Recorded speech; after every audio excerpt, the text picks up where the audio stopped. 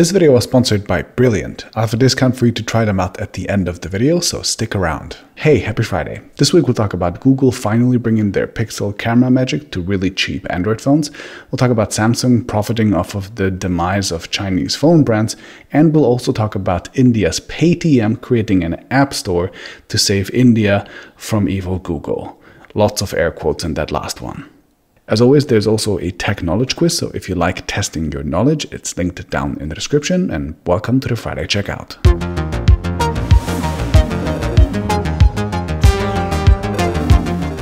Okay, my pick of the week will be Google finally bringing their software camera magic from the Google Pixel line over to really cheap phones running Android Go, including their famous night mode and even their advanced HDR.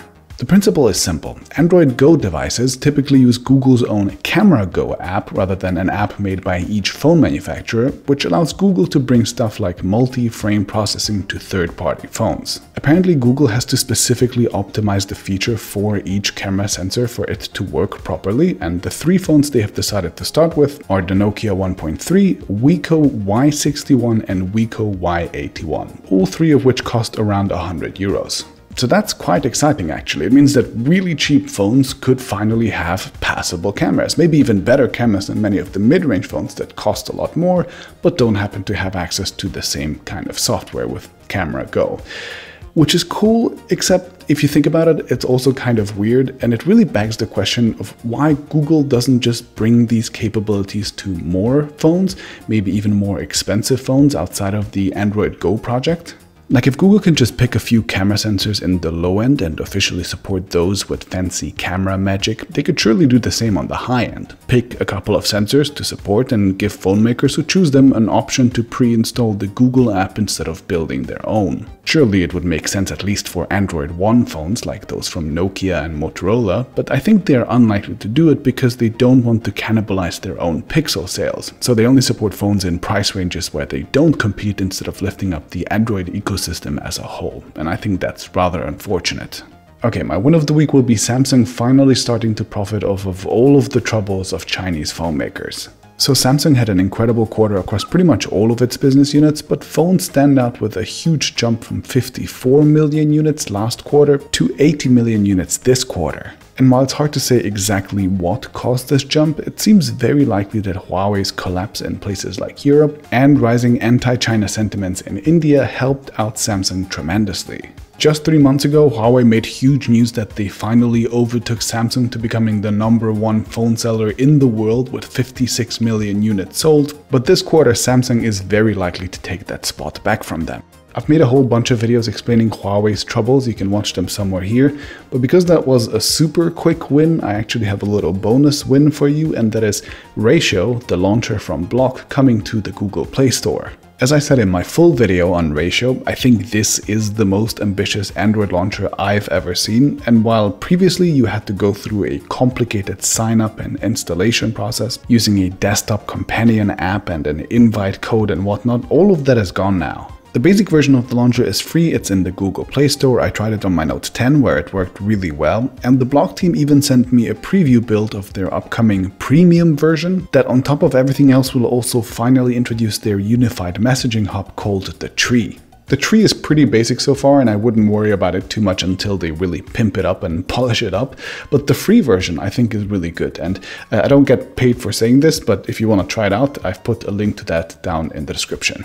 Alright, and my fail of this week will be PayTM announcing that there's some sort of Indian tech messiah that is ready to save the whole Indian tech scene from evil Google with their App Store this week. So just to recap, PayTM is India's largest mobile payments provider, and they had a big disagreement with Google because A, they didn't like Google charging them 30% on digital transactions, and B, they didn't like Google temporarily banning them from the Google Play Store over violating their online gambling rules. Last week there was a rumor that PayTM and the Indian government were considering to build an actual app store to rival the Play Store, but this week PayTM instead launched a so-called mini app store, and that's a completely different thing. The PayTM mini app store seems to be pretty much a carbon copy of China's WeChat mini apps platform rather than the Play Store, meaning that the users don't really download mobile apps from it, but rather get to use customized web apps inside the PayTM app itself. PayTM says that there are over 300 app makers on board currently, including McDonald's, Starbucks, and a bunch of local providers, all of which appear to be shopping related. And the way they pitched it, this was supposed to be some sort of a liberation from the evil Google Play Store, because instead of charging Google's 30% cut, PayTM would charge only 0 to 2%. Like they're really focused on this difference and this 30% being the message. But that's where the story gets really disingenuous. Google generally only charges digital goods with 30%, like games or digital subscriptions like Spotify or, I don't know, Dropbox, none of which would typically work well as mini apps inside of another app like PayTM, so none of which will actually see any benefits. Sellers of physical goods like McDonald's or Starbucks or your local food delivery app, for example, or even local services like your ride-hailing app like Ola, for example, which are actually the kinds of apps that make sense when they live inside of PayTM as mini apps. That's what PayTM advertises the platform with. Well, guess what? None of those ever had to pay the 30% transaction fee to Google. They could always use whatever payment method they wanted. So for them, nothing is really changing in terms of transaction fees either. In other words, the PayTM mini app platform doesn't really liberate anyone from having to pay the 30% Google tax for the sake of Indian tech independence or whatever PayTM markets this as. It's just a fancy search tool for finding web shops that will let users pay with PayTM inside the app. Now, don't get me wrong, search engines are incredibly important and they're actually really fascinating. And if you'd like to learn how they work, you can actually go and learn how to build a search engine over at Brilliant.